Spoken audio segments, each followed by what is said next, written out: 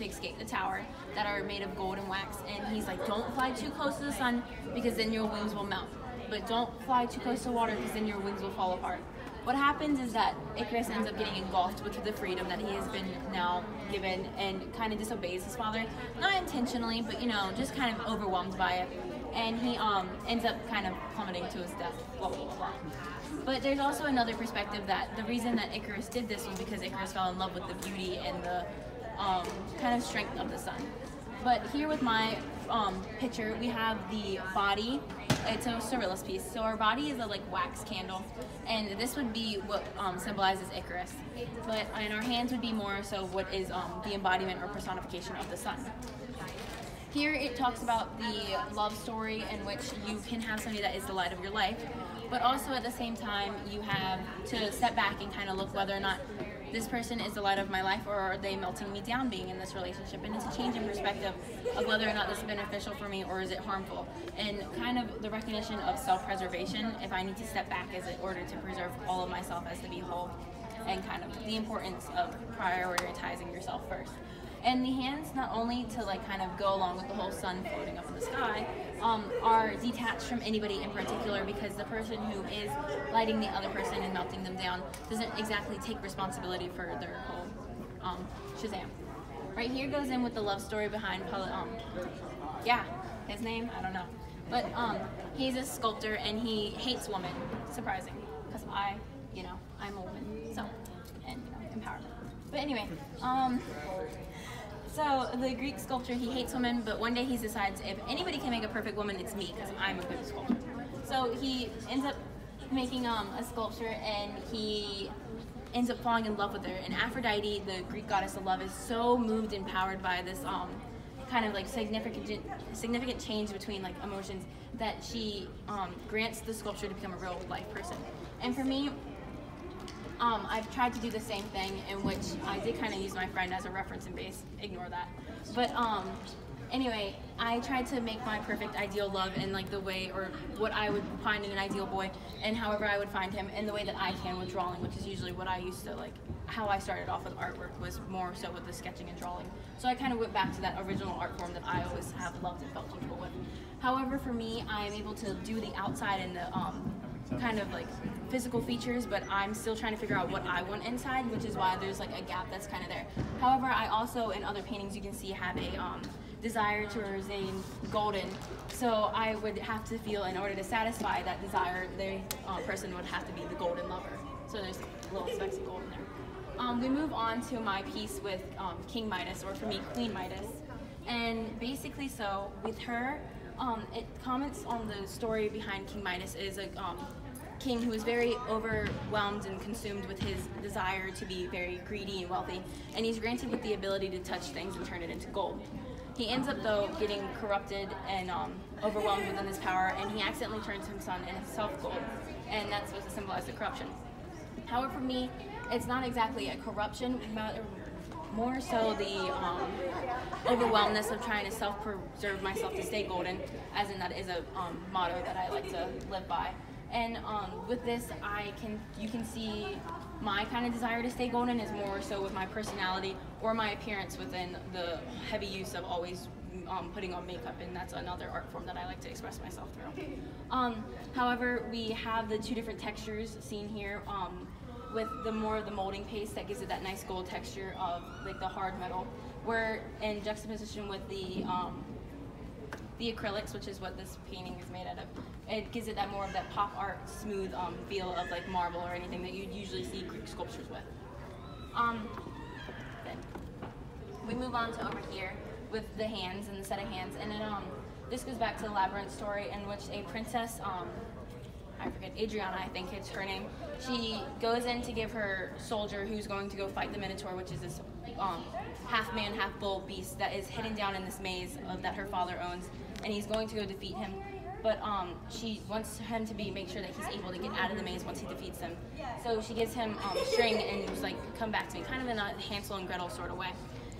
But so this also ties in with the cultural reference, like I said earlier, to the Asian belief that your soulmate is tied to you by your pinky and engulfed in red string, that no matter how far or how tangled and whatever happens to you, you'll always still be attached.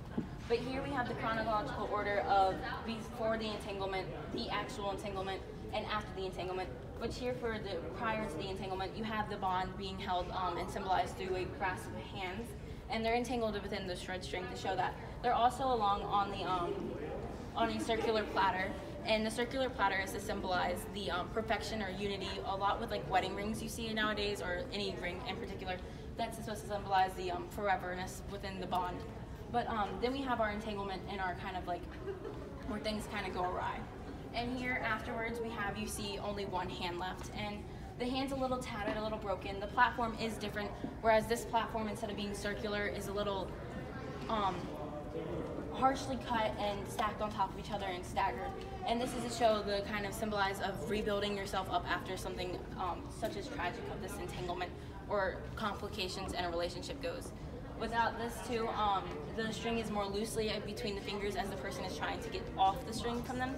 And we see even the fingers are broken off because that is to symbolize of losing yourself when you lose an important person to you, because you must also like cut a little bit of yourself off because they have now entangled within you. And we see this at the end with a severed tie. And even though you might not want to let go of a relationship, it's probably the best for your well-being, which is a lot of what this is portrait about. Self-preservation. With this one is a self-portrait. If you didn't know, you didn't know. Yeah. And very important piece to me, because I love sunflowers, but the sunflower goes beyond that. And for me, kind of it's always something that I've seen with my influences with art, with Van Gogh and stuff, and even more just in everything. But even like down to my rings and stuff. But the sunflower origin story in Greek mythology has to do with a nymph who is like a minor goddess and god of like the forest and like nature and stuff like that. And she ends up falling in love with Apollo. But Apollo rejects her, and she kind of like goes and pines away and is very saddened by this rejection. So, and Aphrodite, the Greek goddess of love, recognizes this sadness and kind of sympathizes with her, and she turns her into a sunflower, which is supposed to explain the natural phenomenon as to why the sunflower always follows the sun throughout the day. So, hence being the sunflower. Along with this too, we have with more complex aspects of this painting, personally. We have it, the flowers kind of are supposed to be what identifies the person, not the actual like identifying factors of the person. So the face is covered by the flower. This is supposed to hide actually the eyes, which I find is something very important and identifiable when you're picking people out. Personally for myself, I find this to be personal because my eyes are two different colors, so it's always something that I've been able to like pick out for myself. But yeah, and then other features are covered up.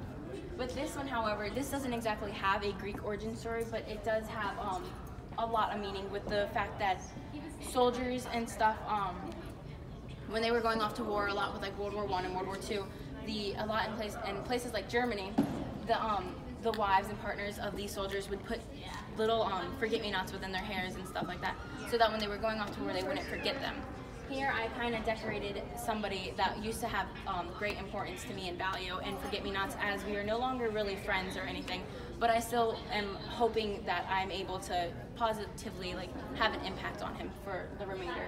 And that also has to go with the positioning of the paintings, of them being kind of facing in different directions, because we used to grow together and now we grow apart. So the flowers also cover his eyes, as that is an identity or a part, like a portal to the soul, as to say. And he had another like remarkable trademark for his eyes, as he did have a birthmark that kind of went into his eye. So yeah, that's why that's kind of covered. And the flowers were also his state flower from where he was from. So anyway, but in all that like sad sappiness, my flowers are kind of bigger and more complex with the background, and too there's more development and depth within the shading and stuff. And that is to also kind of make the commentary that I outgrew him as the thing, and that the separation of us was kind of for the best. For my last couple remainder of pieces, it has to do with Medusa, and this is a little bit more abstract, so not a lot of people were able to pick this out as the other paintings. Here it has to do with more a color theory that we're depending on. And with the abstract fluid art is the technique that is being used here, which kind of is a technique in which you use science, which is really cool because I like both science and art. and you're able to measure out the different densities between the art and measure the different densities between the paints in order to get them to flow on top of each other and get that pattern that you want. Basically, so this refers to the story of Medusa, who you can have two different perspectives on it. Either she was gifted with her ability to have snakes as hair and to turn men into stone for punishment, or whether it was for protection for her own good after being caught what happened in her temple, but I won't really go into that. But anyway, so with the color theory here, we have the kind of black and white to go in more with like the Greek stones and like things a lot that you see with that type of artwork during the time, but also with her being able to stone people. But the green comes in from like the snakes, as she is a symbol of snake, and usually the snake within literature and stuff like that is perceived to be bad and have a very negative connotation. But however, with literature, like we learned in English, it when a snake is paired with a woman, it actually means empowerment. And for me, the snake means empowerment because it is a personal connection, because each layer, as the snake gets rid of old skin, is kind of a renewal of rebirth, or like a cycle. And that ties in along with a lot of like personal connections, as my name is Stacey, which is the shortened version of the Greek or Latin Anastasia, which also means resurrection or rebirth. Then it comes into these two final little pieces, and these are kind of what have caused the woman to need that protection of herself and kind of like so she doesn't get harmed again by love. So not to be harmed, but you know, that's strengthening your backbone. But down here is two different types of loves, and we have the symbolization of the short, passionate love, and this reason it's you can identify this as being short and passionate, as that the different colors are warm and stuff like that, and very enamored. And we have you're able to pick out the different variations of colors. Whereas with this one, we have more cool, where there is an incorporation of a little bit of hints of yellows, as there was happiness throughout this relationship. But with the cool blue colors, as they mix together, it shows the long-term relationship as everything kind of fades within one. So, and yeah. Beautiful. Great job, Stacey.